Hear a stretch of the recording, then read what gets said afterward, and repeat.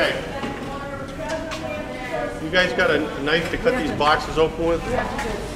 Okay.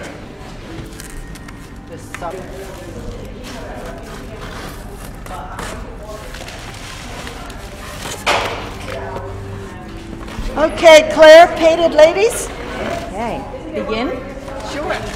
This is our 7th year, but it is our 3rd year at Hart's, and they are gracious enough to host us. They're packed in little glassine envelopes, and we, one by one, open the envelope and shake it very gently onto a flower.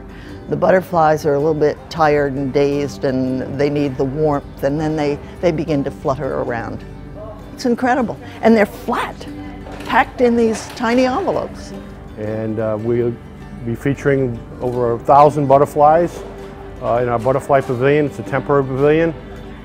This is a fundraiser for the Chelsea Gardens Botanical Garden, which is going to be built in Mohegan Park in Norwich. We're featuring native varieties this year, mostly monarchs, some painted ladies, and some swallowtail varieties will be included in this year's display. The kids absolutely adore it, and we offer them nectar to dip their finger in and hold it up.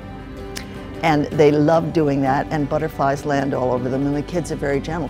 Many of their teachers have included butterflies in the curricula, so the children have an idea of what they should be looking for.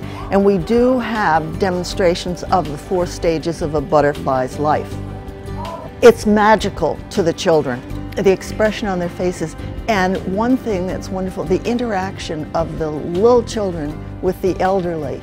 We'll have a white-haired woman sitting on a bench with a monarch on her hand, and the child will go over and start talking and showing that I have a monarch on my ear or something. It's really cool.